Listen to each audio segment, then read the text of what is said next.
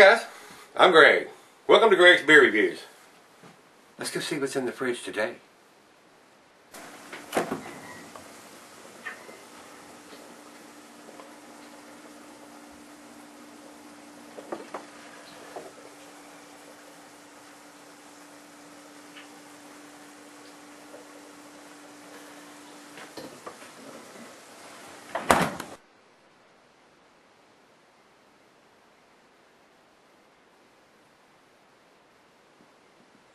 Hello everybody, thanks for stopping by Greg's Beer Reviews today.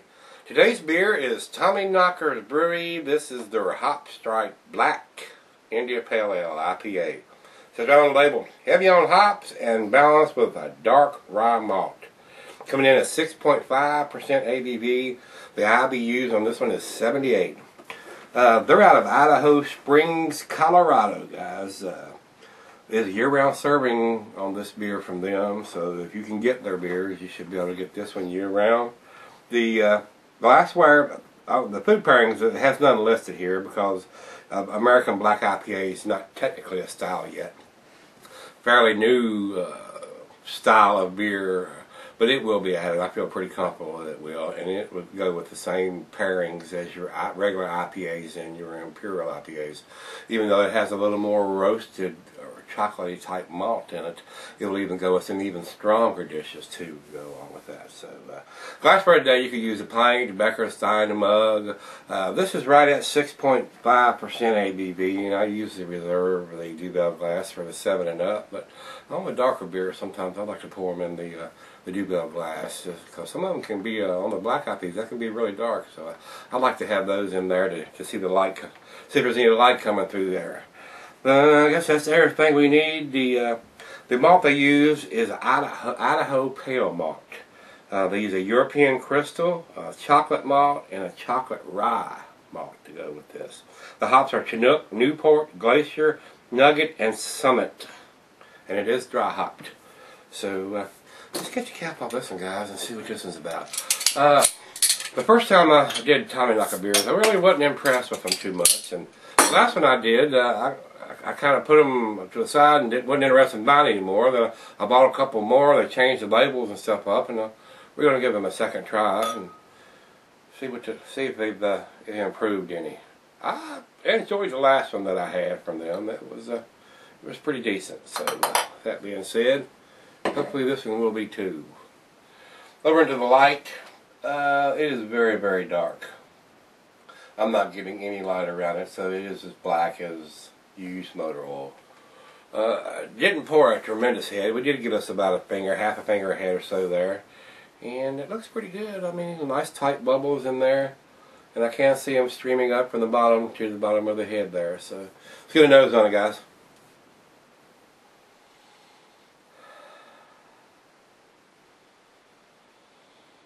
Well, it smells really, really good. I got some chocolate in there.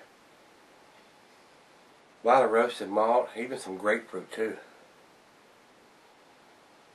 Wow, very, very nice. Citrusy too. Wow, got a very, very nice chocolatey smell. Cheers, guys.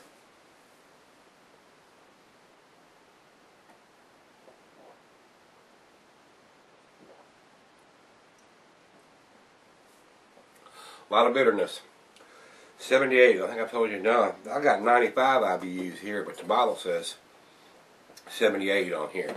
So Beer Advocate is reporting 95 IBUs. Either them or Rate Beer was.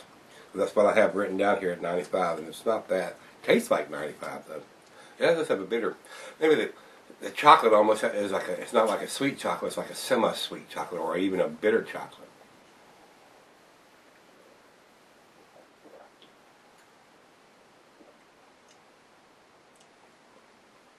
A lot of taste there, though. I can taste the rye. If you want some taste, this one's got a little bit. It's not bland at all.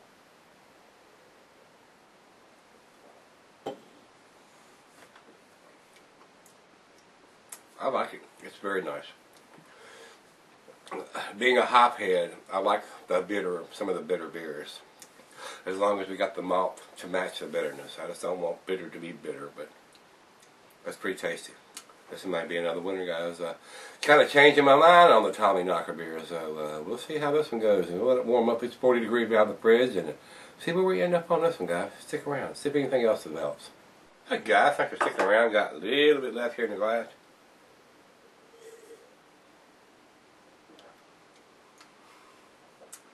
Other than being just a tad on the bitter side, I thought it was excellent. It's got a very nice roasty chocolate, citrusy. I mean, nice hop presence, nice malt presence. So, very enjoyable. Final chug, guys.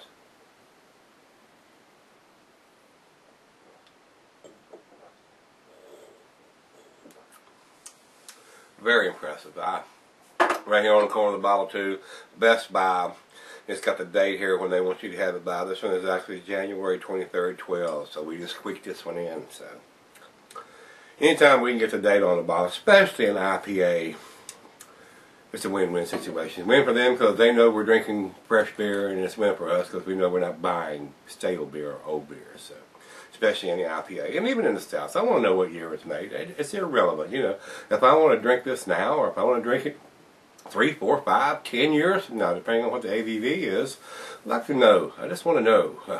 Need to know that information. I keep saying you wouldn't buy a loaf of bread or a gallon of milk that didn't have a date on it. So damn it, put it on the bottles. Tired of telling y'all that. You reckon they hear me? I seriously doubt it. I'm gonna give this an 8. It's an A-. It's definitely an A beer as far as I'm concerned.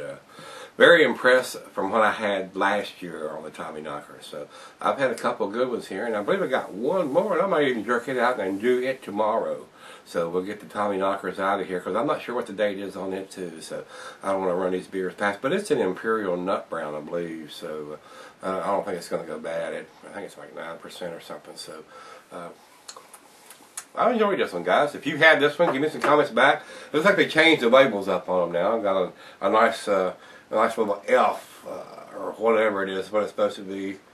Let's see what they're calling it. Tommyknocker, let's see. Tommyknocker legend. Tommyknocker slipped into mining camps of Idaho Springs, 1800s, with a discovery of gold in their mountains and streams.